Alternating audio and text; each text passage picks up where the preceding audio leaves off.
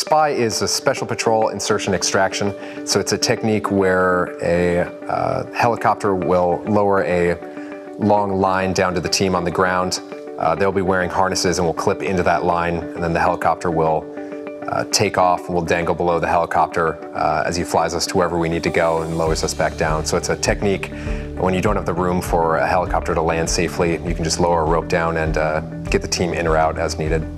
It's both over land and over water training we're conducting.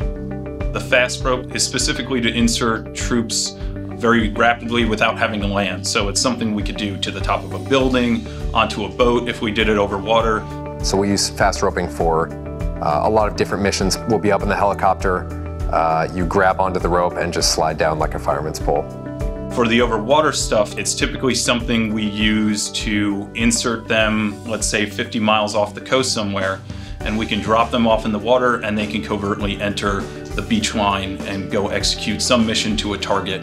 So ultimately, whether it's diving or jumping or shooting, everything that we do revolves around getting us to an IED or a piece of ordnance that we can take care of it.